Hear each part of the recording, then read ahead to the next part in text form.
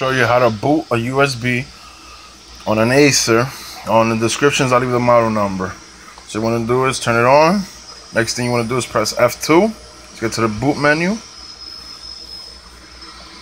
Apologize about the 4 dots. It's the only computer I have that I can show the upgrade at the moment. So let's go to where it says boot. There you go. As you see, I got the USB already selected. Over here in the menu, it tells you what to do. So F5 is to go down or up. So let's say I want to choose this one. I press F6. I can bring it up. You see? Whatever you want to use, you go to where it's highlighted.